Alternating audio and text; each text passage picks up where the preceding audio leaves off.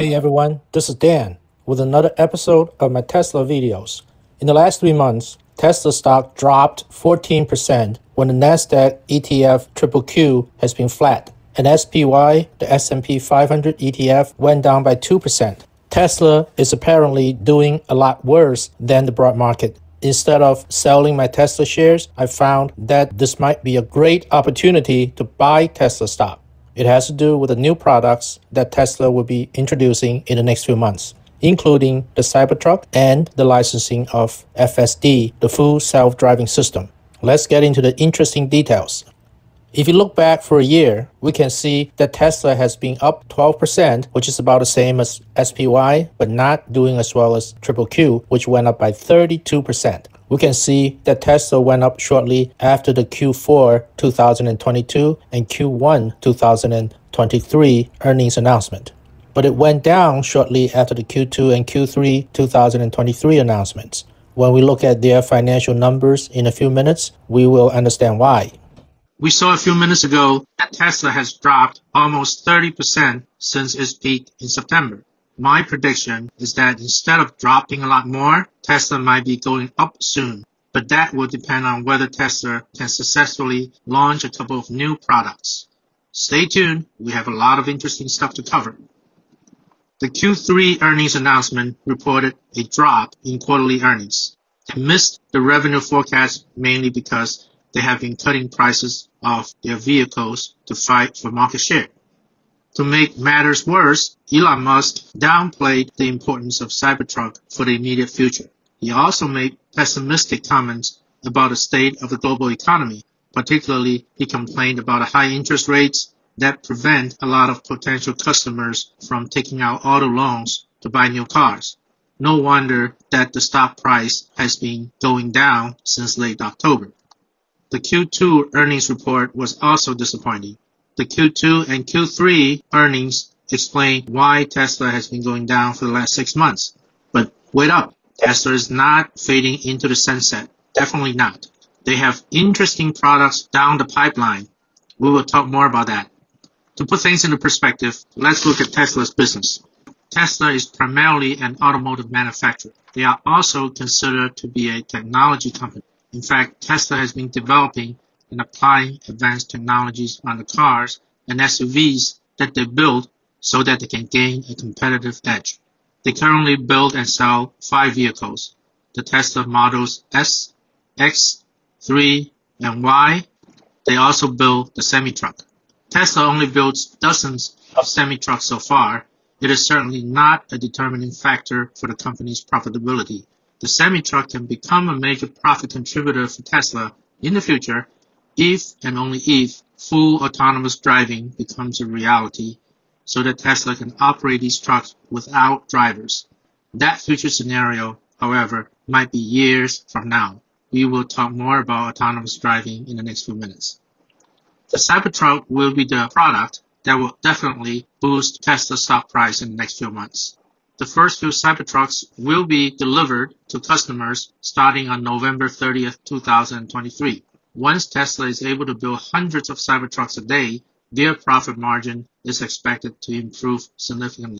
There are reported to be 1.9 million Cybertrucks pre-ordered by customers.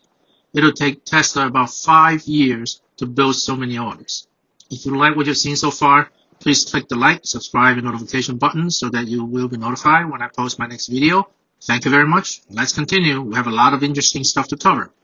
Before we get too excited about the Cybertruck launch, we need to know that as recently as October 19, Elon Musk said Cybertruck production would not reach full capacity in 2023, and that the robotaxi's production date is not known to Elon Musk himself. Elon's comments caused the Tesla stock price to drop even more. Tesla will also introduce a Roadster, which will probably be launched in 2024. The Roadster is a very expensive, high-performance vehicle. Tesla will be able to sell at most a few thousand Roadsters a year. The Roadster will be what they call a halo vehicle, which will enhance the image of Tesla in the automotive world as a technology leader. Unlike the Cybertruck, the Roadster will not help Tesla's net income much in the next few months. Tesla also markets products to convert and store energy. They install solar panels and make batteries for energy storage. Tesla's energy business is growing quickly, but it is only a small portion of their total revenues for now. Recently, Tesla started to provide auto insurance for Tesla car owners. As of today, Tesla auto insurance is offered in only about a dozen states out of the 50 states in the U.S. Insurance generates only a very small percentage of total revenues for Tesla for now. Another strategic initiative that will improve Tesla's profitability in the near future is the licensing of Tesla's full self-driving system, or FSD, to other automotive manufacturers. When we hear about self-driving or autonomous driving, we need to understand what people mean. According to SAE, the Society of Automotive Engineers, there are 6 levels of autonomous driving. They are level 0 to level 5. Level 0 is completely controlled by the human driver, just like the way people drive cars 20 years ago. Level 5 is when a vehicle can drive itself without human intervention under any conditions. As of today, Tesla has only achieved SAE Level 2 autonomous driving. At Level 2, the car can act autonomously under some conditions, but requires the driver to monitor the driving at all times and to be prepared to take control at a moment's notice. Even Tesla admitted that the full self-driving system, or FSD, sold by Tesla is only a Level 2 system. Tesla has been investing a lot of money in building the Dojo supercomputer, which will enhance their full self-driving system. In my opinion, for Tesla to achieve true level 5 autonomous driving, it'll take at least a few more years. In the next couple of years, however, Tesla might be able to license its level 2 FSD system to other automotive manufacturers, which will improve Tesla's earnings per share by a few percentage points. We will talk more about that in a few minutes. Tesla started a limited robotaxi service in Las Vegas in 2022. It will be at least a few years before robotaxi can generate substantial impact to the company's bottom line. That's because robotaxi will need level 5 autonomous driving. The Dojo supercomputer built by Tesla is one of the most powerful supercomputers in the world. It is dedicated to artificial intelligence training for autonomous driving. This is certainly a very important project for Tesla because the Dojo supercomputer will widen the technological lead between Tesla and its competitors, which will effectively build a protective moat around Tesla in the long term. Even though it might take a few more years for the Tesla FSD system to reach level 5, the Dojo supercomputer can help Tesla build the best level 2 self-driving system in the market, which will still be a formidable competitive edge. Tesla has been publishing very encouraging data about their full self-driving system. According to this chart published by Tesla and reported by Inside EV, the frequency of accidents for cars with the Tesla self-driving system is 4.85 million miles per accident as of Q4 of 2022. The U.S. national average is 0.652 million miles per accident. That means the Tesla full self-driving system is almost 8 times safer than the national average. Now you might think that I'm just aggressively pumping Tesla stock because I own the stock. Yes, I do own Tesla stock, but I have sold quite a lot of shares recently when the price hit a peak and started to drop. I have informed my readers when I found the stock to have lost its glamour and that I believe it's a good time to sell my shares. When that happens to Tesla, I will tell you so. This brings us to the next slide. In an April 26 article, the Fortune magazine said that the Tesla FSD system is not as safe as Tesla claimed. The article says Tesla counts the crash as an airbag deployment. The rest of the world, including National Highway and Traffic Safety Agency, tend to consider a crash as one that is reported. Basically, Fortune magazine was saying that Tesla was comparing apples to oranges in their safety data. The magazine also said that the Tesla safety data were mostly collected during highway driving. But highway driving by any car inherently has fewer accidents per mile compared to general driving. Therefore, Fortune magazine said that Tesla data really did not prove the Tesla self-driving system is safer than regular manual driving. The article also said that middle-aged and wealthy people, who are the typical Tesla buyers, are in fact the safest class of drivers. Therefore, we cannot compare their safety driving records to those of the general public. The magazine tried to reach out to Tesla for comments over the years since these numbers first started coming out. However, Tesla closed its press relations office and no longer responds to press inquiries. So maybe Tesla's published data on self-driving are rosier than reality, but I have not seen any concrete evidence saying that Tesla's self-driving system is more dangerous than manual driving. If you look at YouTube, you can find many videos comparing the Tesla self-driving system with the self-driving systems offered by other OEMs. For example, this video compares Tesla with Mercedes-Benz, and this video, published by Edmunds Cars, compared Tesla with GM, Ford, and BMW. Both videos concluded that, number one, on highways, Tesla's self-driving system is more capable than those of other OEMs' systems. The other OEMs do not offer self-driving at all for non-highway driving, but Tesla does.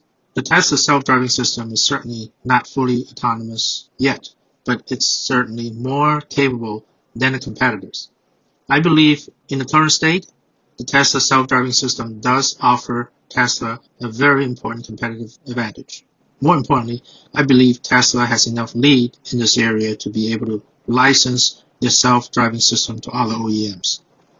And indeed, Elon Musk has confirmed that they are in active negotiations with other OEMs to license their self-driving system. In a few minutes, we will talk about what that means to the profitability and stock price of Tesla. Stay tuned. There is a much longer range project being worked on at Tesla, which is the humanoid robot. Based on Tesla's plan, these robots will be used at manufacturing environments. Each household can also use one or more of these robots for tasks such as making coffee or doing house cleaning. In my opinion, the robot might not generate substantial revenues for Tesla until 5 to 6 years from now. However, once it is successfully produced, the potential revenues can be as high or higher than the revenues for cars. Aside from Tesla, Elon Musk also has controlling interest in SpaceX, Boring Company, Neuralink, Starlink, and Twitter. In the long term, there will be synergy among these companies, which can possibly evolve into a powerful conglomerate that will dominate several industry areas. After saying all those good things about Tesla, I have to be cautious and mention some of the potential dangers related to Tesla. Because Tesla has opened new factories and ramped up their production in the last couple of years, their order backlog has decreased. According to this chart, Tesla's global EV market share started with 20% in Q3 of 2021, dropped to 16% in Q2 2022, and went back up to 20% in Q2 2023. Volkswagen and the other EV makers are seeing shrinking market shares. The Chinese car maker BYD, however, has been growing its market share faster than Tesla. Fortunately, BYD's market is primarily in China, which is not as profitable as the markets in the US or in Europe. Let's figure out how much the Tesla stock is worth. These are a few financial charts from the betterinvesting.com stock selection guide database. As you can see, Tesla's sales, the black line, has been growing very impressively in the last few years at approximately 50% annual rate. Their EPS emerged into positive territory in 2020 and has been growing quickly. Although Tesla's EPS has been flattening in the last 3 quarters. That's mainly due to price cutting in the recent difficult economic environment. Tesla's EPS will not be growing as fast as before unless they can successfully launch the Cybertrucks and license the self-driving system. We will talk more about that soon. You might notice that BYD, represented by the purple line, has been expanding their sales and growing the EPS impressively. As a Tesla stockholder, I would definitely be monitoring BYD going forward. Tesla's debt-to-capital ratio is much better than the industry average, but BYD is not too far behind. Their return on equity has also been improving and is better than the industry average.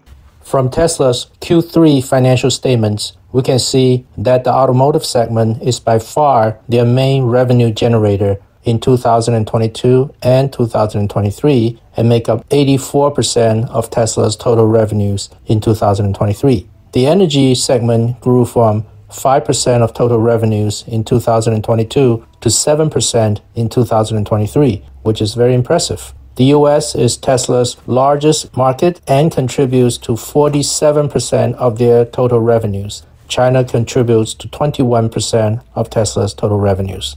In this table, I listed the revenues and net income numbers on from Tesla's income statements. By subtracting the net income from the revenue for each quarter, I calculate the total cost for each quarter. the chart shows the revenue versus cost for the most recent quarters for Tesla. The green line is the revenue, the red line is the cost. The space between the revenue line and the cost line is the net income.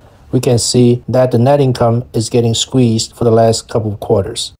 Since the automotive business makes up 84% of Tesla's total revenues, I use an approximation method by dividing the total net income for each quarter with the number of vehicles delivered and arrive at the average net income per vehicle delivered. As you can see, the net income went from $7,846 per vehicle for Q3 2022 to the maximum of $9,598 for Q3 2022, then dropped to $4,260 for the most recent quarter, reflecting the more adverse economic conditions recently. Starting with the most recent results for Q3 2023, we have 435,000 vehicles delivered, with each vehicle contributing to $4,260 of net income.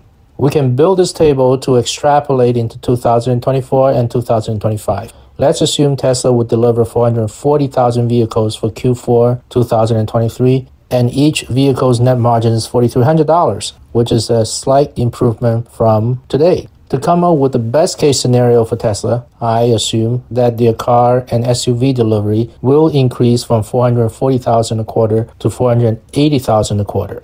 The net margin for their car and SUV, I assume to increase from $4,300 to $6,000 per vehicle. From these assumptions, I can calculate the net income for each quarter for 2024 and 2025 due to car and SUV. Since the Cybertruck will be delivered to the customer on November 30th, 2023, I assume they would deliver 10,000 Cybertrucks in Q4 2023 and will ramp up the delivery of Cybertrucks to 62,500 units in Q4 2025, which is the equivalent of 250,000 Cybertrucks per year at full production capacity. I assume the net margin for Cybertruck will improve from $4,000 per vehicle to $10,000 per vehicle. I then calculate the net income contribution from the Cybertruck for each quarter. For FSD full self-driving licenses, I assume it will increase from 0 units to 250,000 units per quarter during the 2 years. I assume the net margin for FSD to be $8,000 per vehicle and calculate the FSD contribution to net income for each quarter. Adding the net incomes from cars and SUVs, the Cybertrucks, and FSD, I now have a total net income for each quarter from 2024 to 2025. Based on today's P/E ratio of 69.47, I assume Tesla will maintain a P/E ratio of 67. From these numbers, I can calculate the stock price to be at $241 at the end of 2024 and $376 at the end of 2025. We can also see the stock price contributions from the 3 segments: cars and SUV, which is the largest segment, Cybertrucks, and FSD. I therefore predict the stock price of $240 by the end of 2024 and $370 by the end of 2025. Of course, I arrived at these predictions based on the volume assumptions and net margin assumptions of Tesla's future products. How many units of Cybertrucks and FSD Tesla will be selling in the next few months will tell us how closely the stock price will track towards my prediction. I will update my forecast every 2 to 3 months or so. Stay tuned. Let's see what the professional analysts have been saying about Tesla. Compared to the last time I looked at this table, which was July 23rd, 2023, the stock price dropped from $260 a share to $209 a share. My target was $280 a share by the end of 2024. I've revised it downwards to $240 a share by the end of 2024 and $370 a share by the end of 2025. Yahoo Business maintained their hold rating. Their high price target went up a little bit from 350 to 358. Their average price target went from 230 down to 215. The low price target went from 71 to 22. TipRanks.com lowered their moderate buy rating to hold rating. Their high target went from 350 to 380. Their average target went down a little bit from 258 to 248, and their low target went from 120 to 85. TheStreet.com maintained their C+ hold rating, and they did not give a target price. Louis Navellier maintained his C hold rating and also maintained the C quantitative rating as well as the C fundamental rating. These are the upgrades and downgrades since late April. We can see that there were a bunch of downgrades in June, which was shortly before the Q2 earnings announcement. Fortunately, we only see one downgrade since July 2023. Morgan Stanley actually upgraded Tesla on September 11th from equivalent weight to overweight and increased the price target from $250 to $400. That's certainly a very bullish sign for Tesla. Let's look at insider trading activities. Not surprisingly, in October and November of 2021, when Tesla peaked at $414 a share, insiders sold a lot of shares. And after that, the stock price dropped. Recently, insider selling has slowed down a lot. That means the insiders don't think the stock is overpriced and that they have confidence in the company, which is a positive sign. Again, my price target for Tesla is $240 a share to be reached by the end of 2024 and $370 a share to be reached by the end of 2025. Remember that I reached these predictions based on the best case scenarios. If Tesla is not able to deliver the volume for the Cybertruck and the volume for the full self-driving system as I predicted, it will not reach these stock prices. Also, my assumed PE ratio of 67 will most likely go down as well. If things start to deteriorate in the next few weeks, I will inform you by way of my Twitter messages and by maybe a new YouTube video. From the technical analysis perspective, we can see that on the daily chart, Tesla has been making lower lows since September, which is a bearish sign. RSI is certainly not too high. That means the stock is not overbought. The daily DMI is bearish. The daily MACD is so very slightly bullish. Overall, it's still a very bearish chart. In the previous trading day, which was November 11th, we saw an uptick, but the entire stock market was going up on that day. It will be critical to see whether Tesla can stay above the 194 level, which is a very important support level. If the Cybertruck launch in about 3 weeks is successful, I'm sure the stock will be making higher lows and higher highs. That's most likely when I will be buying more shares. So what are my strategies? I still hold some Tesla shares bought earlier, and actually today, because of news about India, I bought more Tesla shares. I will buy more shares if stock price starts making higher lows and if the Cybertruck launch is successful in December of 2023. I will sell shares if Tesla falls below 194, which is a very critical support level, just so that I can buy again later at a lower price. Overall, I'm still bullish about Tesla for the long term. I will monitor Cybertruck production and FSD sales and will adjust my price targets accordingly. I will swing trade some of the shares based on technical indicators to maximize my profit. And I will notify my Twitter or X subscribers almost daily on my stock market analysis and my trades. At this point, I'd like to encourage you to subscribe to my Twitter account in addition to subscribing to my YouTube channel. My Twitter account is DanMarketL with the subtitle Investor Channel. I will be notifying my Twitter subscribers if I buy or sell Tesla shares in the near future. These are a few examples of my recent Twitter messages. On December 29th, 2022, I tweeted that I bought Tesla shares and looked like December 27th was capitulation day based on the volume. PEG ratio of 0.87 makes it a good bargain. That's why I bought the Tesla shares, and also I referred to the Cybertruck launch in late 2023, which is happening soon. And then on October 12th, I tweeted that QQQ dropped at 373 resistance. And because I saw the market might be dropping, so I sold Tesla shares bought on September 5th at 3.9% gain. I also sold TQQQ shares to take profit. And at 11 a.m. today, I tweeted that I bought Tesla shares at 19% below my sale price on October 12, 2023. And that's because, according to a Bloomberg report, India is considering implementing tax cuts on imports of EV units in an effort to entice Tesla to sell cars in India and ultimately to build a manufacturing facility there.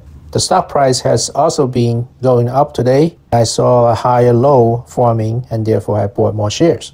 Thank you for watching all the way to here. I'd like to remind you again to click the like, subscribe, and notification buttons. As usual, I will very much appreciate your questions, comments, and suggestions. Also, if you have a favorite stock that you want me to analyze, please make a request in the comment section below this YouTube video. I'd like to remind you that I'm not a financial advisor. I share my stock trading strategies and analyses for educational and entertainment purposes only. If you want to buy or sell stocks, you should make your own decisions, and you should definitely consult with your financial advisors before you do so. This wraps up my video for now. I will chat with you again in the next few days. In the meanwhile, I'd like to wish you the very best of luck with your financial investments.